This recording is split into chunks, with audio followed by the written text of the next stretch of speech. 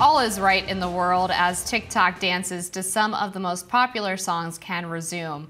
Taylor Swift and Drake's music are back on TikTok. The record label for some top artists, including Drake and T Swift, Universal Music Group, or UMG, reached a new licensing agreement with TikTok yesterday, ending a months-long clash between the companies. UMG said in a statement yesterday that the deal would lead to the return of its artists' music to the social media platform. Back in January, TikTok pulled songs from artists signed to UMG after each party failed to come to an agreement on content licensing.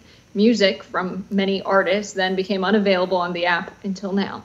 This comes as the United States government has pursued efforts to ban TikTok in the United States. Joe Biden signed a bill on April 24th that would ban the ByteDance-owned video app if the Chinese company does not sell the platform within a year. So we can dance to Taylor Swift and Drake today, but a year from now we might not be able to dance from any music, no matter how popular it is or who the artist is signed by in a year. It's interesting to consider what their stake is in the content licensing. I want to start with the music stuff because as a creative person, I find that interesting because you do have some people streaming the songs, 30 seconds to a minute of them on TikTok. And maybe that disincentivizes them from supporting the artist or them, getting the proper compensation for their work. I don't think the Spotify and Apple Music streaming platforms give that much money. So TikTok must have been abysmal. It's known for not paying content creators as much as other platforms for the ad sharing, but also it's a very music-based app. I don't know that it took a major hit after UMG wasn't on there. But I think they have a lot of negotiating power having these popular artists, and I think people believed they would eventually broker a deal. Had they never, it might have hurt TikTok a bit because it's so music-based. But we're in an interesting world around how artists get compensated when it's streaming. It's not purchasing records at a store and you get a physical copy or listening on the radio. Yeah, that's a good point. I remember, since we're talking about Taylor Swift's music group, UMG, a few years ago, she pulled her music off of Spotify. She claimed she was doing it in protest for smaller artists who can't make a living with just streaming royalties. Spotify pays something like half a cent, if not less, per stream. So if you're a small artist, you basically get, $3 for every 1,000 streams that you might get on Spotify. So obviously you can't make it in the music industry just on that. You have to either sell records or sell out shows or perhaps put music on YouTube. You can't just do it on Spotify and Apple Music. And she did eventually come back to the platform, interestingly enough, on the same day that Katy Perry apparently dropped her record, which was seen as something of more of a petty personal feud than actually ending her longstanding anti-Spotify streak. But it didn't seem like her protest changed a whole lot in terms of how much artists actually get compensated on these platforms. And I'm not aware of how much TikTok pays these artists either, especially considering its influence on music, right? We've seen some mashups and remixes and sped up versions of songs getting incredibly popular on TikTok. And there's even a Sirius XM station now dedicated to songs and music that have gone viral on TikTok because people are using them to dances or to some certain trend that's happening. And it's really not clear what happens when artists' music is used that way. And I mean, these are all private companies, and apparently the artists don't have any real copyright claims so long as they're getting compensated something. So it's difficult because artists have to decide, is it worth it for me to put my music on this streaming service in the hopes that I'm going to go viral, that one of my songs is going to be a big hit, and that I can make it in the industry. But in the meantime, if that doesn't happen, I'm basically making pennies on the dollar for this art that I'm producing. And it's not an easy calculation for everyone to make. It does feel very wrong that the people doing the work, the creative minds, the people who produce the music, who sing the songs, who play the instruments, are oftentimes compensated the least. And it's not just true in this industry. It's true in a lot of our economy where construction workers who are putting their lives on the line, doing 30 plus years of manual labor every single day, a lot of them get injured. They're making stuff with their own two hands and fixing stuff with their own two hands and maintaining stuff with their own two hands, big machinery, building buildings, building homes, doing the necessary work so that we can all live our lives and have a high functioning economy. They are the economy.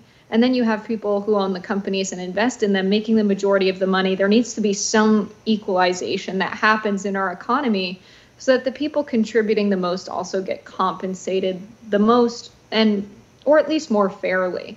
I think that we are way too far apart from, the working class and the ruling class. We're way too far apart from, what equality would look like in a society. And it's at the point where the people at the top have so much money that they can influence our discourse because they control media companies and push narratives that would suggest, oh, look at these artists, they're living lavish lives. Look at how much Taylor Swift flies on her jet, while ignoring the top billionaires that operate behind the scenes that aren't a public face, their impact on the climate and world and the lavish lives they're living. But because they're not the artists we care about, we don't see them. And so there needs to be an equalization of compensation and accountability for what's going on economically in the world. In addition to some of the profit problems with streaming services, there's also been a lot of debate over the apparent monopolization of the concert ticket industry, where Ticketmaster has basically bought up a bunch of smaller companies and has basically a monopoly on ticket sales. And some artists have protested by trying to avoid using Ticketmaster, by getting rid of some of the fees on the platform, or trying to cap ticket prices at a certain amount, because they have expressed concerns that their fans who can't afford a $1,000 concert ticket to go see them are basically getting priced out of seeing their shows because of how Ticketmaster uses its tiered pricing system.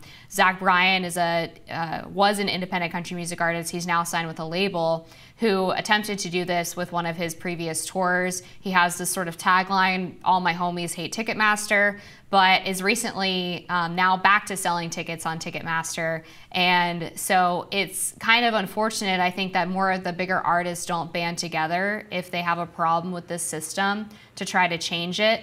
Again, Taylor Swift's protests didn't really last that long and didn't seem to change a whole lot. But I think if people joined her and people like Zach Bryan in protesting Spotify, Ticketmaster, Apple Music, some of these other platforms' policies, they could actually make a difference.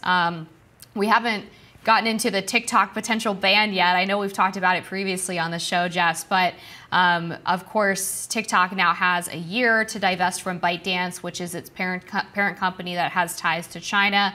There's been some chatter about some U.S. funders putting together a deal to try to buy the app, one of which includes the former Treasury Secretary for Donald Trump, Steve Mnuchin.